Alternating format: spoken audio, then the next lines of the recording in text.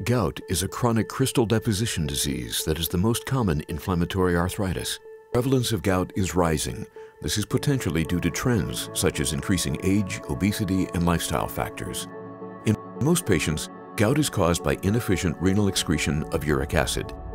Decreased excretion of uric acid leads to hyperuricemia, or elevated uric acid levels in the blood, causing urate crystal deposition in the joints, organs, and other connective tissues.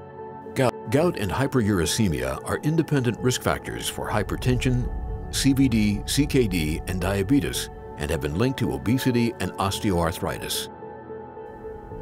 In humans, uric acid is the natural end product of purine metabolism. The production of uric acid comes from two sources: the degradation of purines during normal cellular metabolism and the breakdown of dietary purines in the gastrointestinal tract.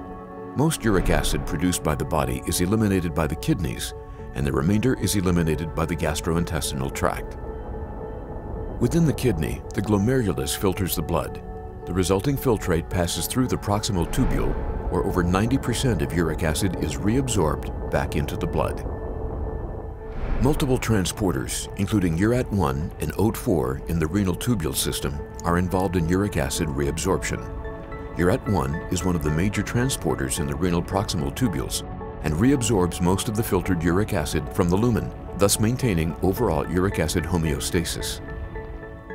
In humans, uric acid levels are regulated by a balance between uric acid production and elimination. In most patients with gout, hyperuricemia results from inefficient renal excretion that may be due to alterations in transporter function. Alterations in transporter function results in higher serum uric acid levels in gout patients. When uric acid levels rise above the serum solubility limit, monosodium urate crystallizes out of the serum and deposits in joints and soft tissues. These crystals, or microtophi, may not be readily visible without special imaging. These crystals can continue to build up for years. Eventually, and without warning, an immunogenic event occurs, triggering a powerful inflammatory response. The patient experiences an acute flare of gout.